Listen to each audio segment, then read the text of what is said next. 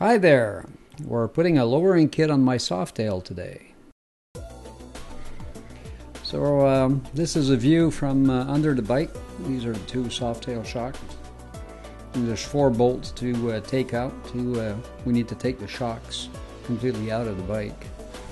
So the front bolts are not that tight. I mean, they're going to feel tight, but they got some Loctite in it, tread locker, so you got to break that seal.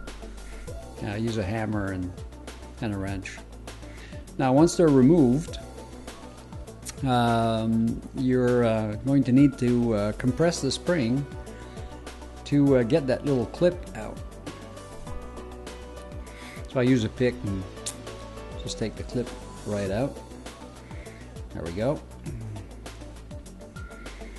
And release the pressure, and there we go. The spring just expands out of the box.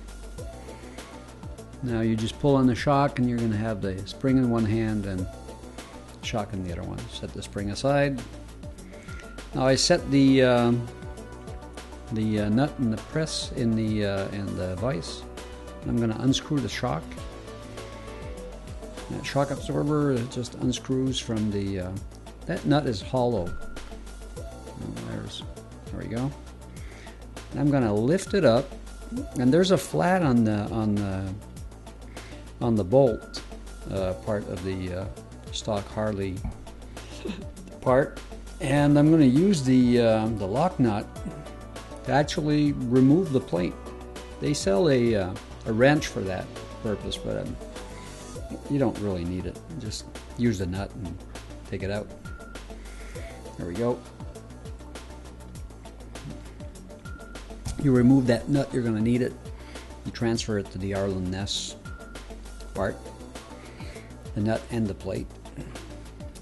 So you screw the plate in until the part is flush with the plate, and screw it back in. The Arlen Ness part is easy to put in the vise. It's got the shape of a nut. So I'm going to give you a trick here. Since we don't have that special wrench, I use a wrench to tighten that nut, and I use a screwdriver in one of the holes to prevent the plate from turning. Just put it real tight. There we go.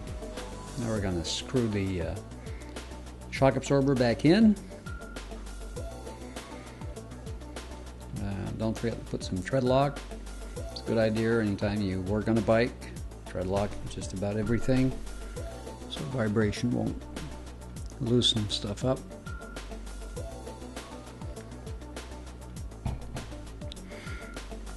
Now this thing needs to be tight. Don't go overboard, but you know, just make sure it doesn't go anywhere.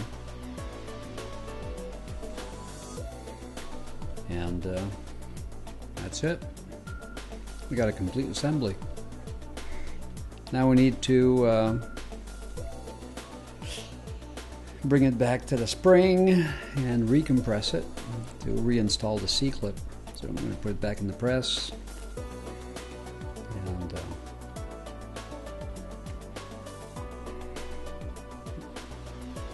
I mean, that press is something that's preventing a lot of guys from doing this work themselves. I mean, some people actually get by with, are pretty creative and get by with a vise and other type of inventive contraptions. A press naturally is the easiest way of doing it. I have one in the shop, so. The C-clip goes back in. Naturally, we clean everything to make sure the groove is clean. You don't want any dirt in there. And bang. That's it. So you do the other one exactly the same, and now we need to put them back in the bike. And there's this whole thing in the instructions about adjusting them before putting it in. And I just screw them right, till the end, because you'll need that to put it back in. You're gonna put some thread lock again. Don't forget the thread lock. Don't forget the washer either. Okay, the adjustment, you're going to use the two nuts that sandwich that rubber bushing there to adjust them. The back ones, you're going to need to actually count the turns. You want them equal length. So and you adjust them so that this the control arm does not extend past this part of the frame. As you see, mine extends a little further because I ride solo all the time. So I don't, I've lowered it a little more.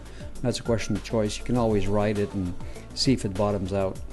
So that's it. That's a complete installation. And hey, keep the rubber side down.